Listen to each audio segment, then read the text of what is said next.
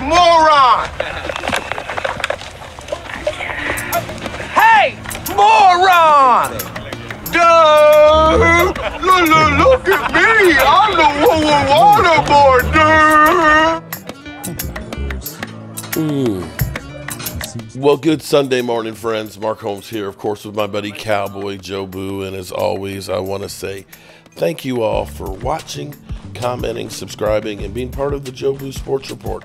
Without you guys, as well as you ladies, you know that this literally does not work.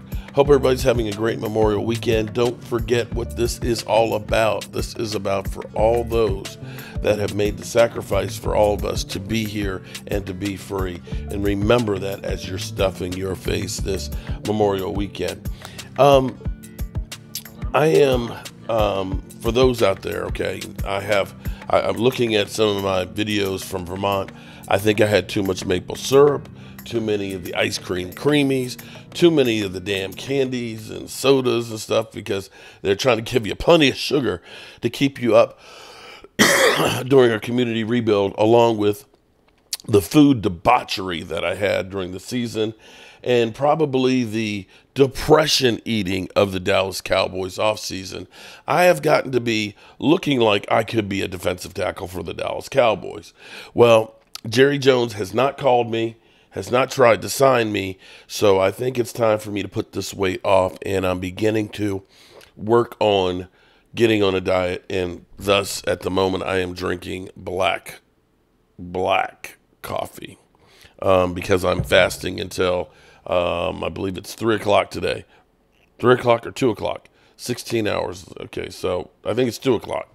So I'm fasting, and I'm actually going to go back on keto for a bit to start jump-starting my body and doing a little bit better.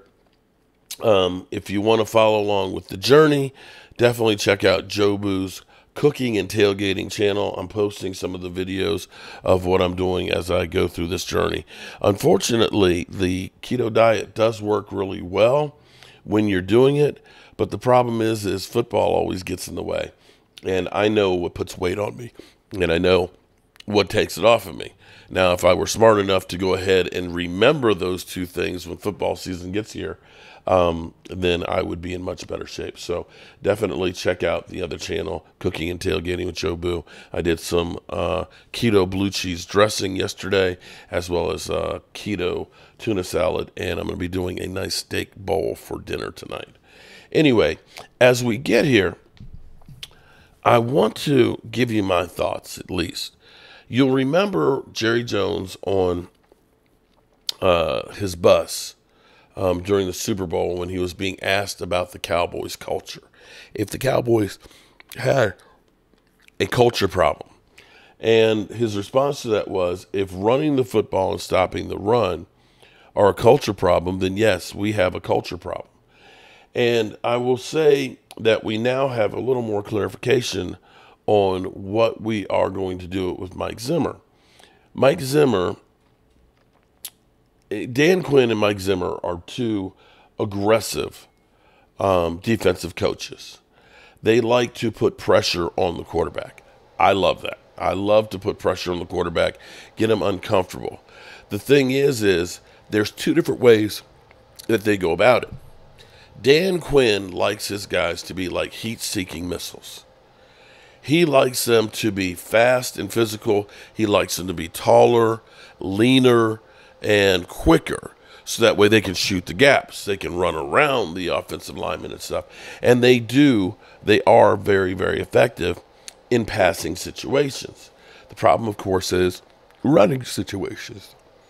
Now, Mike Zimmer is also a guy who likes to get to the quarterback, but the way he likes to do it is forget the fast. I want the physical. He wants to be, if Dan Quinn is a heat-seeking missile, Dan Quinn is the 5,000-pound bombs, the dumb bombs. We just want to pound you into submission. And what's evident of that is when you look at now the style of play that the Cowboys have, the weight that they're trying to put on. They're trying to put weight back on Mosley Smith, who Looks like he's going to be a 3 technique guy now. But they've got him back over 300. There's some dispute. Some people had originally said he was up to about 320. It looks more like 302, 305 maybe. But they're trying to put weight on him, and they may be waiting until his shoulder heals before they really, fatten him up with grain, because they want it to be muscle. They want it to be strength. When you look at Overshown, who's put on like 12 to 15 pounds of muscle in there, that they are going to be coming at you, but they're going to be coming at you with force. I want to bring back a clip from 3 months ago,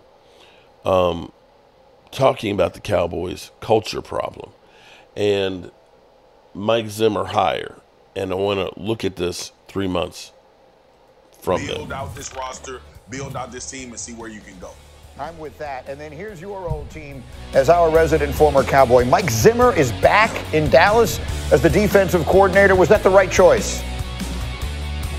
I love Mike Zimmer. And yes, from a coaching standpoint, from how good he's called defenses, my only pause and the reason why I'm meh on this, G, is because I want to see what the front office is going to do as far as building a roster defensively and having what it takes to actually give Mike Zimmer all the pieces that's needed in order to have success. That's my issue. I talked about this a couple of days ago. People were like, you're not excited about Mike Zimmer? It has nothing to do with that.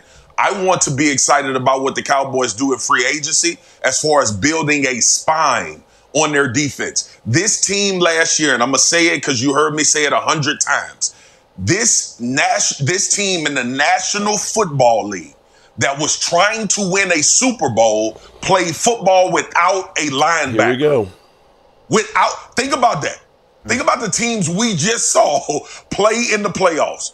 Bolton, Chenal, Gay for the Kansas City Chiefs, Werner, unfortunately lost Dre Greenlaw, Roquan Smith, Patrick Queen. Look at the teams that ended up having a tremendous amount of success. That part was missing. You bring in a new defensive coordinator. If you don't have linebackers, I don't give a damn who he is. You ain't gonna look like a good one. Well, Zimmer was actually in Dallas the last time that team won a Super Bowl, and so, of course, was Emmitt Smith, the Cowboys legend. And now with Zimmer back again, Emmitt Smith has a lot to say. I want to read you some quotes from the legendary Emmitt Smith, as beloved a former Cowboy as there is.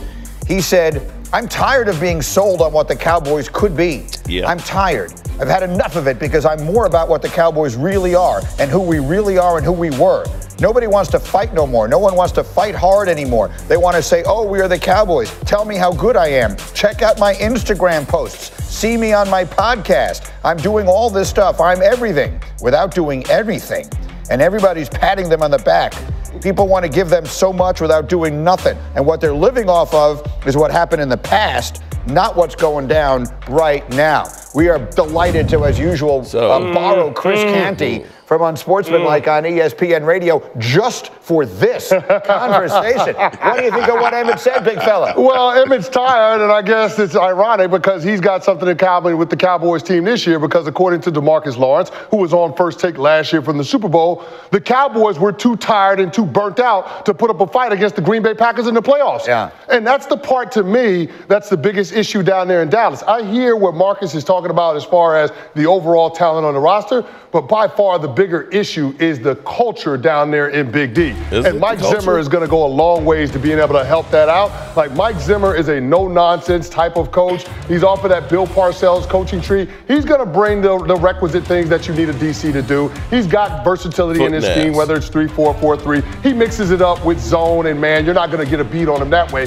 But I think the most important thing is he's going to be no-nonsense. He's going to coach these guys hard, and from what it sounds like, that's something that's needed in Dallas. Absolutely. And you know, Lewis, you and I were talking about Emmett's comments earlier this morning, and basically what you were telling me he's saying is these Cowboys are still living off of what his Cowboys did a generation ago.